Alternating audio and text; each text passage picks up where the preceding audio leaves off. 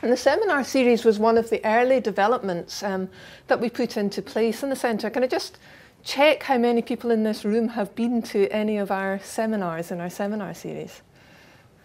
Great, good. Well, I hope that some of what I'm going to say will resonate with what you remember. And I do apologise if I miss out any of your favourite seminars, but inevitably this is a rather selective take through it. The seminar series has been developed in collaboration with the International Futures Forum and has been masterminded by their converger, Andrew Lyon. And our thanks really go to him for this terrific resource. The very first seminar was delivered by A.C. Grayling on the 25th of November 2004. And he spoke on the subject of Imagine the Perfect Polis, Creating Health in the City. Now, this was not a move into the Glasgow vernacular from the outset.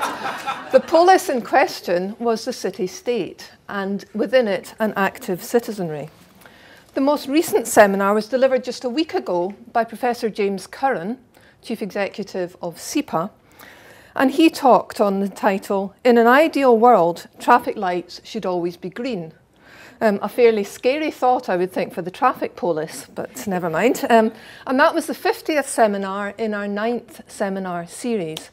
And between these two, we've heard from economists, philosophers, historians, geographers, meteorologists, public health academics, other academics, youth workers, members of the creative industries, campaigners, and others. And here are just an illustration. Some of them are in this room, and others you may recognise from elsewhere. I'm not going to go through them all, but summaries and transcripts and podcasts from all of these seminars are on our website, and those from the latest series have also been filmed. It is a fantastic resource, I think actually a unique resource in terms of perspectives on health, and I really thoroughly recommend it to you. So in my time this afternoon, I'm cutting through 50 hours of seminars to create a 50-minute talk. Inevitably, it's rather a selective path, but I'm going to draw out two sets of issues. The first set of issues relate to the context in which we're living and working, and the second set to some direct implications for what we do in the Glasgow Centre. And my starting point is to place where we are in historical and geographical context. We heard from a number of speakers about how beliefs, knowledge, and ideas have developed throughout history, and one dominant theme concerned the relationship between human society and the environment. Geoffrey Bolton reminded us that human beings are neither the centre nor the pinnacle of creation, nor are the Earth's resources available infinitely for human benefit. Extreme events have happened before and will happen again. We have to treat the Earth with respect.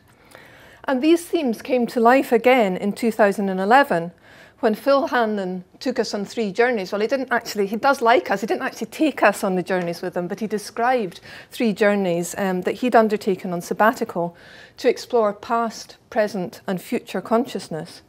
And he referred back to Plato's belief that humans instinctively integrate things that are good, things that are true, and things that are beautiful in their daily living. And he argued that the modern world has resulted in some of this integration falling apart. Maureen O'Hara also described an increasingly complex, uncertain, and rapidly changing world, and one in which, wherever we are, we're affected by global trends such as overpopulation, global warming, ethnic conflict, and a decline in biodiversity. In short, she said, we need to learn how to live and work in this context. Our current frameworks often won't fit. And Maureen highlighted for us the harmful consequences on mental well-being of this complexity and uncertainty.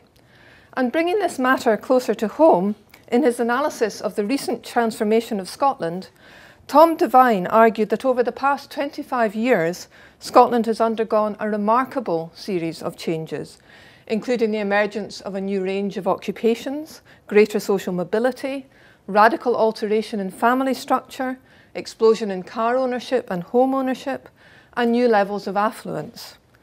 He concluded, however, that this transformation seems to have resulted in a more divided Scotland. Although, as you'll probably already have realised, ours is not a traditional public health seminar series, a number of seminars have looked at the issue of inequalities in health and their persistence. Bruce Link has published widely on the thesis that there are fundamental social causes of health status. He came to talk to us in December 2007. His thesis is that people in different socioeconomic groups have differential access to social resources such as power, money, knowledge, education, and beneficial social connections. These resources can be used flexibly over time and space and come into play whatever the health issue and whatever the risk factor of concern. They operate at an individual level, and they also operate to provide access to health supporting contexts such as better neighbourhoods, better occupational conditions, and so on.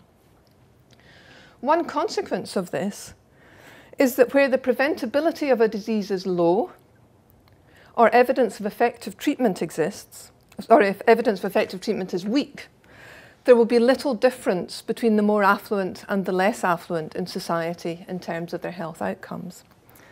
But where preventability is high, or there are known treatments that are effective for a condition, those who have resources deploy them and are thereby able to achieve a better outcome.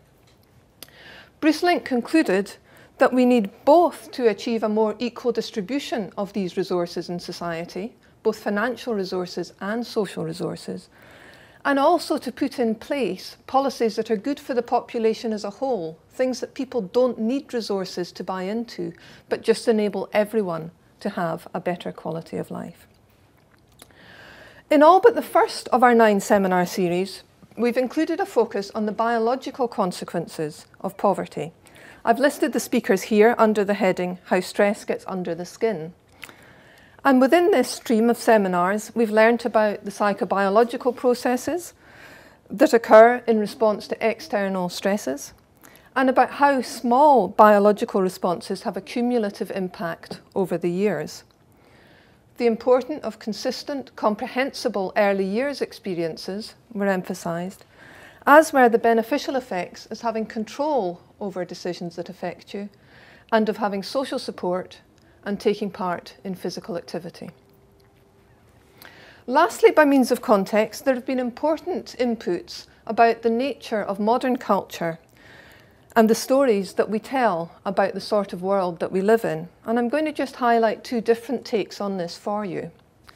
First, Oliver James spoke to us about affluenza and selfish capitalism, building up the case that by placing too high a value on the material aspects of life, English-speaking nations put themselves at twice the risk of mental disorder of their European counterparts. The overemphasis on materialism results in an underemphasis on other fundamental human needs. What's needed, he argued, is a reinvigoration of public goods rather than private goods for a few. And Eleanor Yule, the filmmaker and director, took us through representations of Scottish culture on film. She contrasted 2 dominant portrayals: the miserabilism of films like Trainspotting, Sweet 16 and Red Road, and what she called the sugar-coated tartan of Brigadoon, Whiskey Galore, Braveheart, Local Hero, and so on. She argued, though, that miserabilism has become a commodity. It sells well in the entertainment industry, and it will continue to be a way in which Scotland is represented unless we can find a third approach, one which projects hope, both in our society and also in our film representations of it. And I think that resonates with Susan's point about belief, people feeling that they have some belief in them and belief in the future. Now, there's a lot more that could be gleaned from the seminars about the context of our work, but I want to move on to focus on some themes with evident implications for what the Centre does. We're already responding to some of these themes, and you're going to recognise quite a lot of resonances to things that have been already said throughout the day, and indeed comments from the audience. So this gives me reassurance that these are themes that people might think are a good way forward. And then, as I said, Robert's going to speak briefly about our strategy in the next session. So returning first to Maureen O'Hara, she presented the challenge of finding the transformative response to the complex, changing circumstances described earlier. The transformative response is contrasted to these two other responses. The first, involving simply digging into established ways of doing things. The second, feeling that it's all too difficult and almost giving up. And I think we'll all have seen examples of both of these in our working life. The characteristics of the transformative response are shown in pink at the bottom of the slide here, and I'm going to refer back to these now as I go on. Several of our speakers, as has David just recently and others of you today, have emphasised the importance of taking a systems perspective, recognising that population health is an emergent property of a system comprising of the wide range of determinants of health, which interact in often not entirely predictable ways. When David came to speak to us in our seminar series in 2007, he made us think about the public health system, describing it as having a crisis of confidence at that stage. And in our final session last season, Sandro Galea, who holds the chair of epidemiology in Columbia University in New York, urged us to be aware of the inferential mistakes that arise from oversimplification. He also stated that public health is behind other disciplines in adopting a systems perspective in his work, and that's a challenge that we may want to rise to.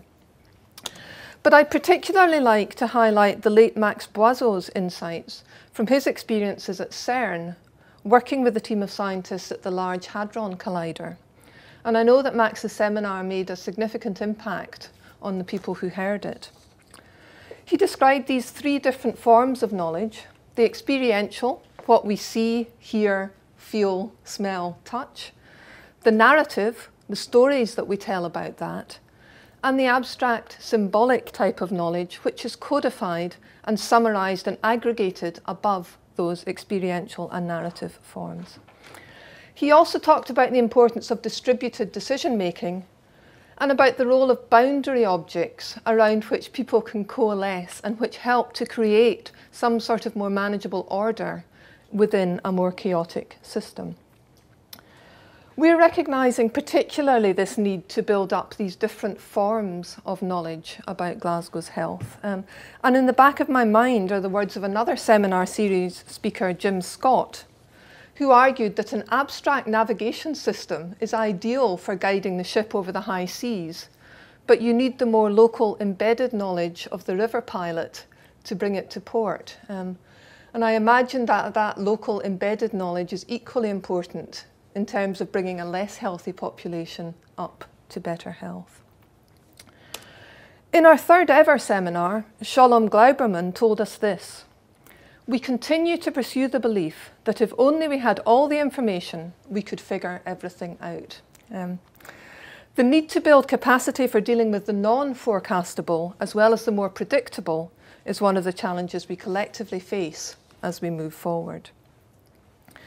Now, the team at the Centre has worked hard from the outset to create a place where multiple stories can be heard and different perspectives on an issue can be held at the same time. I should emphasise this is not an anything goes position. Rather, it's one that recognises by looking at an issue through different lenses, we might manage to see a new way forward. And also that there will be multiple truths on any problem that we confront. It also recognises that previously dominant mindsets haven't led to the health improvement that we're seeking. There are some specific suggestions from the seminar series that we're seeking to put in place to generate different perspectives. These are also all routes to shifting power imbalances in decision making. They include the civic conversation, which we initiated in 2005, use of creative imagination design processes to create a different sort of conversation between organisations and communities, the wisdom circle approach that's been used in Germany to enable large-scale population decisions to be made in a more democratic way, and the positive deviance approach that the Sternins came and talked to us about. We're also convinced about the need to pay more attention to two broad issues.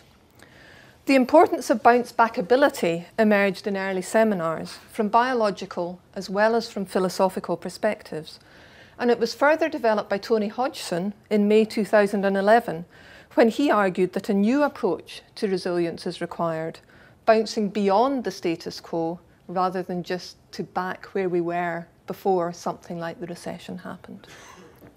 And Anthony Morgan's discussion of the asset-based approach to health improvement emphasised salutogenesis, which, as Harry has just said, takes us to thinking about how to create a truly healthy population, not just address the health gap, which is usually, ironically, defined in terms of illness or mortality.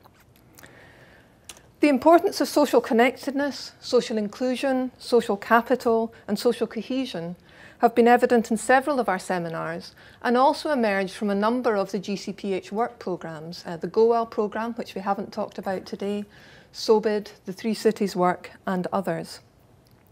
And we'll seek to learn about the sorts of interventions and approaches that support the social, and we'll be working with others to better understand the health impacts of those.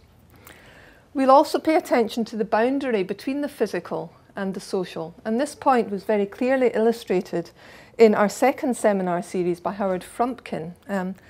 Here's one illustration. He was emphasising the impact of a car-accessible society. So here we have drive-through fast food places. We eat just in our car, we drive along and we go away. Drive-through coffee houses, and both of these sort of images are familiar to us, but drive-through trees, and even drive-through weddings, what surely should be one of the most social events in our lives now in Las Vegas, can just be done in your car. So in conclusion then, I want to return to the central challenge that we face collectively and that we're really grappling with at the Centre. And that challenge is how to find ways to successfully address long-standing problems in our 21st century context, recognising that the future is uncertainty. Jeffrey Wigand at the bottom here came to speak to us in our third series. He took on the US tobacco industry for covering up evidence about the damaging effects of tobacco. As a result, he was threatened, taken to court, his marriage fell apart, his health deteriorated, and so I guess I'm hesitant about building that approach into staff objectives for the next year. Although advocacy for action is something we should be doing in the Centre where the evidence is clear. We have, however, built into our development processes Phil Hanlon's recommendations for the good, the true and the beautiful as an organising framework for public health, and also the Three Horizon model developed by our IFF colleagues, which reminds us that those issues and processes and structures that are dominant in the present will not always be dominant. They will tail off, and others will become the dominant issues and structures in the future. Our challenge, therefore, is not only to work on those issues that we see around us today, but also to identify the shoots of those that are going to become important in the future and really work to foster them. Thanks very much.